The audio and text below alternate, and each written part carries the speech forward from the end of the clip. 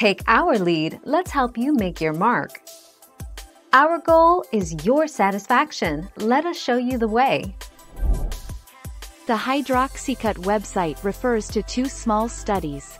One states that when people took C. Canophora robusta for 60 days they lost about 10.95 pounds as opposed to the placebo group, which lost an average of 5.40 pounds. Both groups were on a low-calorie diet. 22 July 2020.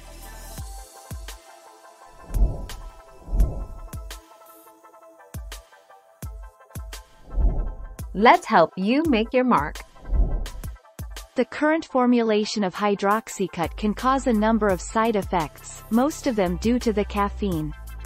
This includes insomnia, jitteriness, anxiety, nausea, diarrhea and other related symptoms. Hydroxycut Hardcore may be even more problematic in this regard because it is higher in caffeine.